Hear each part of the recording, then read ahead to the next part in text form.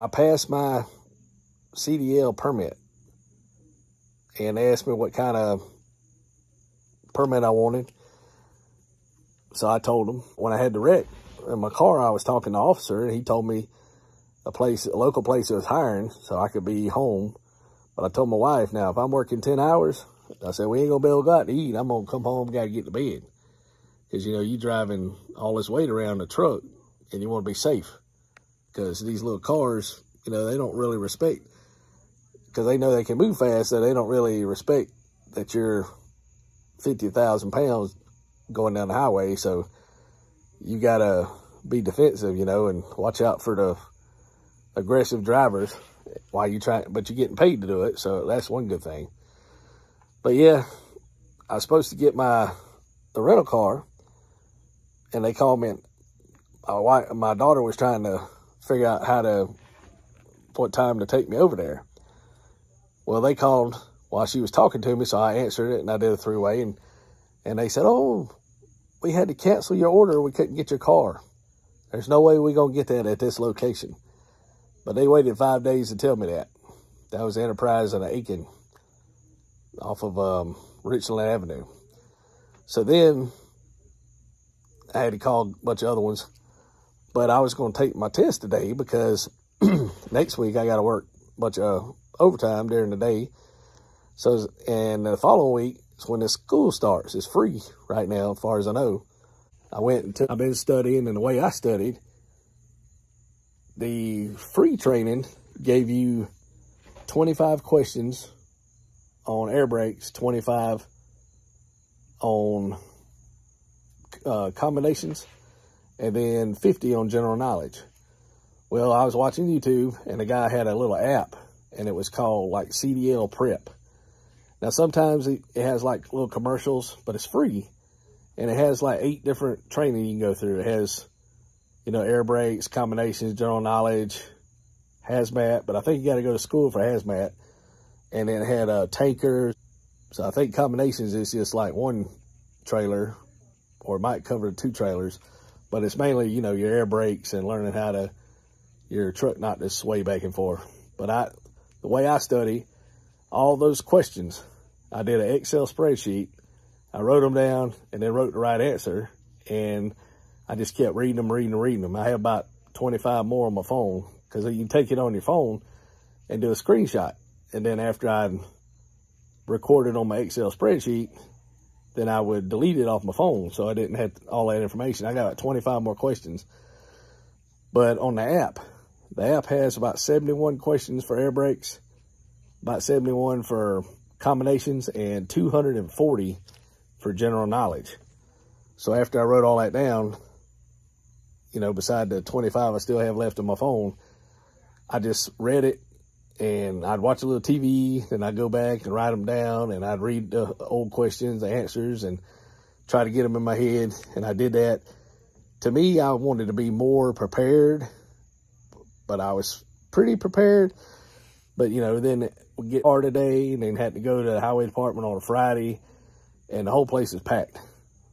And all these people up there doing the same thing I'm doing, taking the test. Because, you know, this class starts the 16th. Got excited about it. You know, I got to take my wife probably to Charleston one day, and I got to get a drug test. So then you got to take all that with you while you're learning to drive. And then if I pass the driving part and pass the inspection part, then I should have my CDL. Then I guess I got to get a job. So we'll see. It's kind of cool with the permit. You know, I did combinations, general knowledge, and air brakes. But if I wanted to add, say, tomorrow and next week, while I had the permit, I wanted to add, you know, tankers endorsement to it. Another endorsement, I think they call it. I would have to take all 3 of them again. But once I get my license, all I have to do is go in there and take the tanker endorsement, and they'll give me an endorsement on top of my license.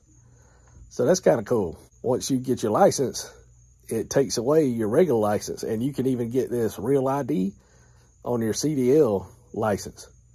So once I get my license, I'll probably make it a real ID.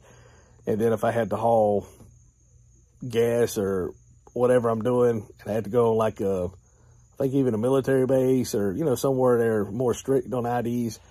I have my real ID, and then it won't be any problem because I'm verified who I am. But the funny thing, she said that was another me, because my license, they keep your picture in there, and my license, I think it's 10 years or 15 years. I can't remember. But I was clean shaven, and now I got a beard. And she said, there's another you. What are you doing? You know, the lady was kind of new doing everything. And then they figured out I'm me, just with a beard. So I look totally different. So yeah, man, it's kind of cool. Passed my little, you know, little CDL permit. So I'm happy about that. You can download the app, CDL Prep, I think, and it has like a little handlebar on it or something like that. And I seen a guy that was a new truck driver, and he's talking about it. He said he passed it after a week. So I guess I did about the same thing, but, you know, those 240 questions were something to record them all.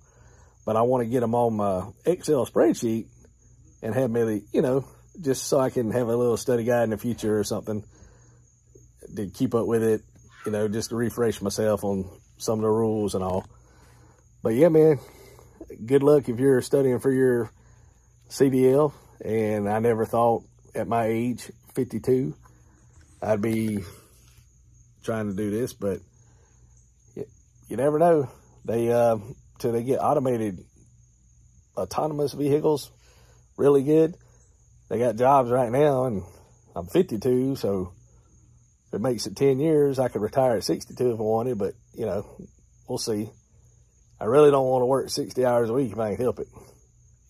Maybe 30 hours a week. I don't really need a lot. I want to spend time with the grandbabies. Well, you know, till they get to where they don't have anything in common with me for a little while. Start chasing girls, then, oh well. But anyway, you know, hope you doing good. I didn't think I was going to pass the test. I passed it. There was a lot of people in there that didn't pass it. But you got to study for it. And then there were certain questions that wasn't on the study guide or the school's study guide. Some of them were common sense, but they reworded the questions. And then some of the questions were on all 2 or 3 of the tests, had the same questions, just worded it a little bit different, you know.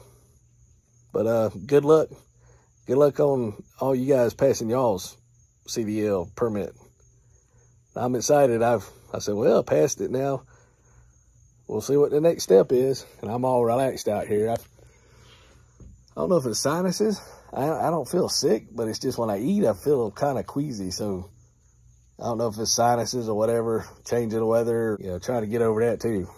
But, you know, good luck. I just wanted to share that. I was excited about it.